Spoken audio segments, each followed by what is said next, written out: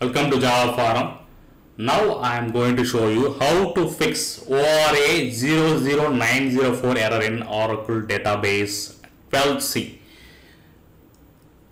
So let me open the SQL Plus editor.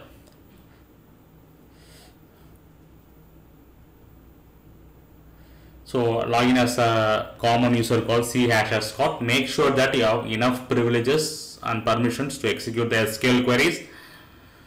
So now I am going to run one select query.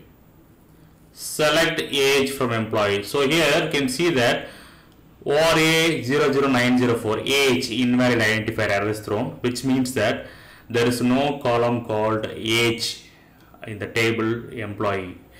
So described employee, you can see only name field is there. Okay. So this is the reason it thrown the ORA-00904 error. So which means that you need to select the valid field name in the table. That is the fix for this error.